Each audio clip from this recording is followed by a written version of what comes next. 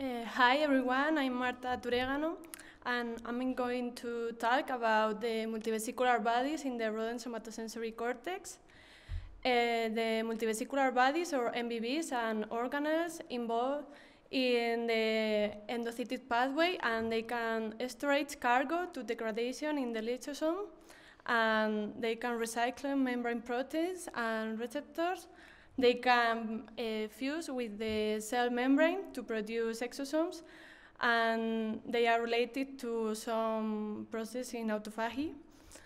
And we use the somatosensory cortex, and we process this tissue for electron microscopy, and then we obtain a stack of images with fifth-sense microscope, and we obtain an image at 20 nanometers, and then we analyze this stack of images with Spina software. It's a software for 3D reconstruction.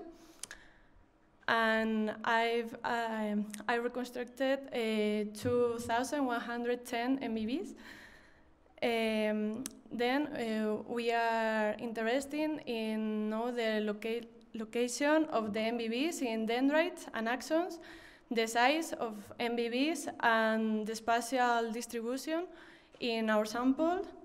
And we are interested in the relation with other organelles like mitochondria. And we are interested too in some transient state related to the maturation process of these organelles. And if you want to know more, visit my poster, please. Thank you very much.